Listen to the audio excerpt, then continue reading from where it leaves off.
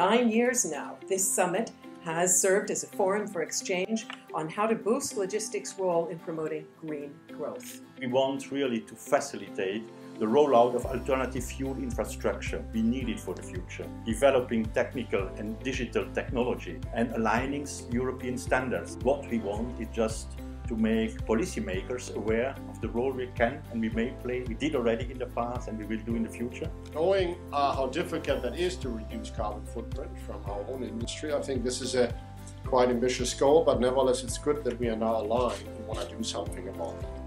We have to think about that what we can do. We have to think about how we can increase carbon efficiency, and innovation without a doubt plays an important role. We can boost decarbonisation and even improve European competitiveness. We could in 7 years improve our carbon efficiency by 25%, and if we get our alliance more aligned, or our forces more aligned, I have no doubt that more is possible.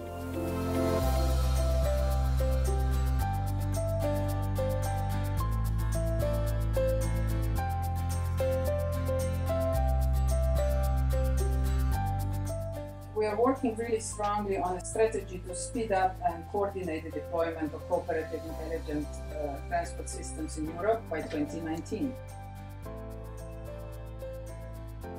One is that we are really fully supporting new types of vehicles and vessels, that we are very strongly committed to alternative energies, and of course the different types of organization, modern organization of transport that are based on digitalization. One is through funding, the second one is through platforms, and the third one is through standards and frameworks.